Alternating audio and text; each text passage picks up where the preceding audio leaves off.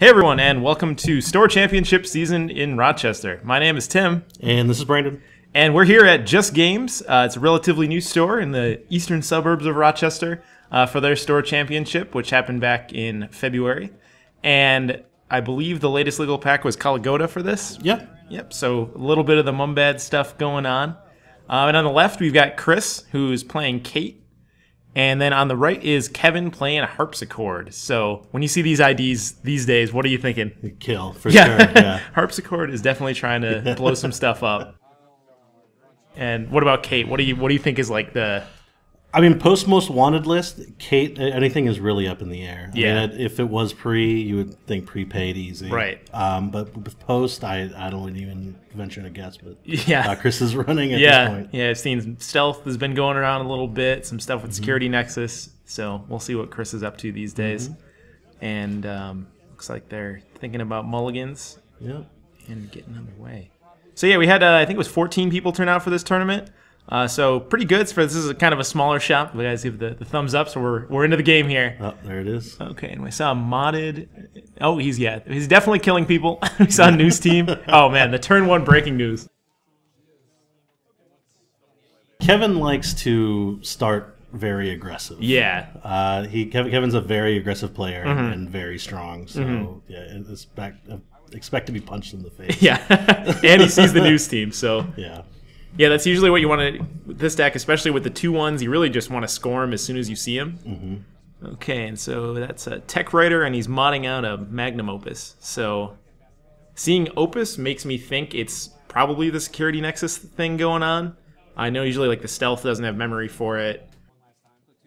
There are some other things going around with Opus, so. But the Tech Writer seems like he wants to install more things. I mean, yeah, it's that's only true. an 8-cost console. Yeah, that's true. So we'll have to see. It looks like still not seeing a ton in hand. So yeah. Kevin is forced to ice up a little bit on R&D there.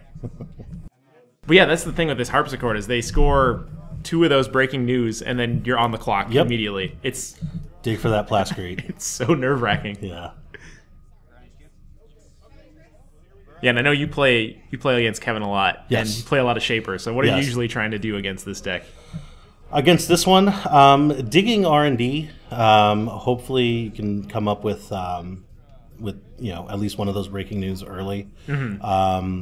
Lately I've been playing a lot of Haley, and kind of a pseudo pitchfork variant with the artist colony and the film critic. Okay, so you have a little protection. It helps a lot.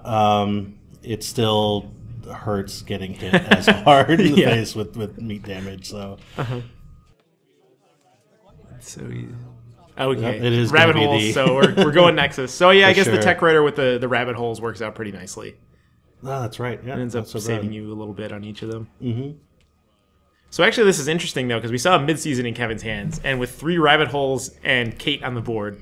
Mid-season's not going to happen. Yeah, getting that money, especially with Opus already out there, getting that advantage is going to be really tough, I think. It is not going to happen.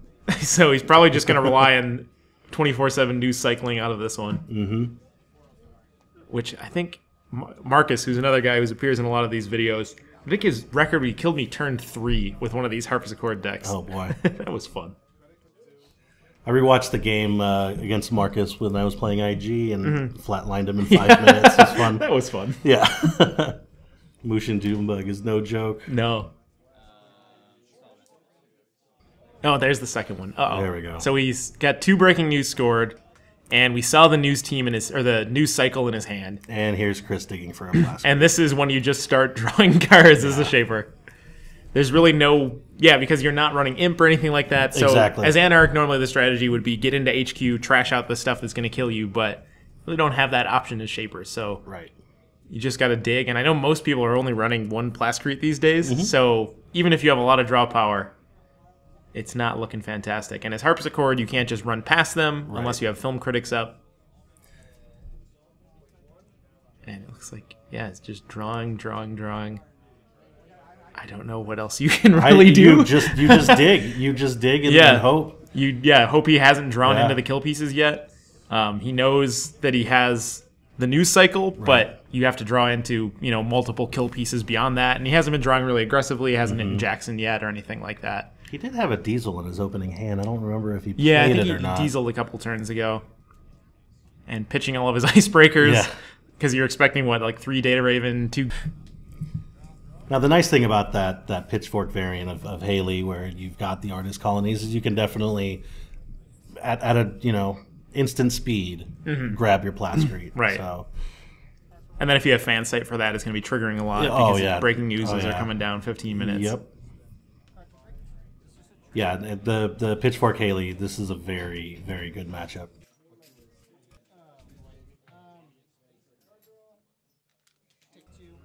Okay, so yeah, a consequence of drawing mountains of cards is you have to ditch a ton of cards. But I guess, things like icebreakers don't really matter. You're looking for one card at this point. Yes. And hoping he doesn't have the and he scores the, what is that? Profiteering. Profiteering off the table, yeah. You don't care about them breaking your ice, so give them all the bad pope in the world. Exactly, and you take a ton of cash for it. So now Midseasons actually is back on the table. Not that he'll necessarily need to go for it, but I'm not sure if he's running like psychographics or anything. It might give him another out. No, not with 2 breaking news on the table. He can easily 24/7 recycle and quality timing. It's got to be in there somewhere, right? Dig. Now, at some point, a lot of these Nexus decks were running a trade-in to go grab Nexus or like go grab Plascrete. Okay. I don't know if Chris is using that because outside of like very edge cases, it's usually a pretty bad card. Yeah, I definitely tried a Nexus Kate build, and I did not try the trade-in. That's definitely something that could be, the only time I found it really to work out is against kill decks like this. Like investing that much to go grab Nexus usually puts you in such a large hole that it's not worth it. More money. I mean, it's also almost at this point. I mean, if I was Kevin, I think I'd just be drawing for the kill at this point. Like, you don't need any more money. No. You don't. Chris is obviously not running because he's just digging for Plascrete, which actually, in the kind of the time that Kevin's been drawing for it, Chris could have been poking R&D, I guess. Haarpsichord, it's going to take a while. Like, if given the number of turns he's had, he could have gone for it, perhaps. The times that have been most successful against Haarpsichord have been, when I play a little bit more aggressively. Yeah, and you can and try to get those agendas scored, faster than they can get their kill pieces. It did look like Kevin iced up HQ with a little engine. We did see a little engine off an Access earlier, so he does need a real icebreaker. Yeah. Ooh, and another score. So he could be getting there the hard way. He's got 4 points. So even if he never draws the kill, he could just 1 point at a time for it. It happens. Recent tournament, I played Haarpsichord kill and did not win on a kill at all. Really? Yeah. Wow. That is impressive. I guess, threat of kill, though, it's like playing Whalen in the old days. Exactly. You didn't even need to have the kill in hand, but the idea of it is more threatening. Which, speaking of kind of the Whalen kill strategy that used to exist, 24/7 news cycle does bother me a little bit. The fact that it's like completely non-interactive. Yes. That like there's no, if you can score your agendas, there's no way to really stop it. Exactly. Yeah, I definitely. It's a card that, I don't know. It doesn't need to be yellow. Yeah, exactly. If you're a Whalen card, I'd be happy. Exactly. The yellow's got so many ways to just tag you, and giving them another easier way to do it just didn't make any sense. Yeah. Again, it's one of those things like, everybody's complaining about Faust and Anarch and that, and then it's not really one card. It's a combination of cards and sort of faction strategy and all of that. So it's an install and advance. Okay, so basically just come get it, bro. Yeah, that's either a come get. I would almost think it might be Shattered Remains too. I know a lot of the kills were running a Shattered Remains. I'm not sure if he was using it at this tournament, but at this point, there's almost no reason not to just go run that. No. Like, you're going to die when he draws the right stuff anyway. And poor Chris is still digging and unable to find that Plascrete. Yeah, still, and there's no way to tutor for it outside of, like we were saying, trade-in or something like that. Well, there's an RDI. I don't know if he's going to put that down. Yeah, it's almost... There's no cash. Yeah, he's in such a hole at this point. Yeah. He didn't install Nexus, because that'll eventually let him kind of... assuming that's a data raven or something on R&D, you'll let him bypass that.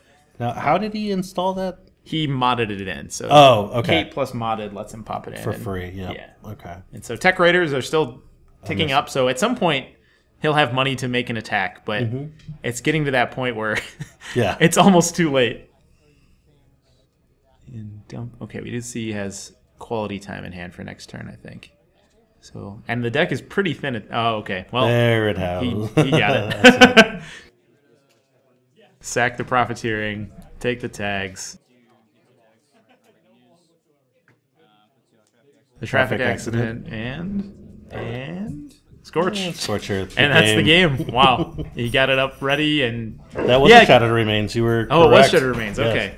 Trixie. So yeah, Chris just kind of maybe played a little too passively there.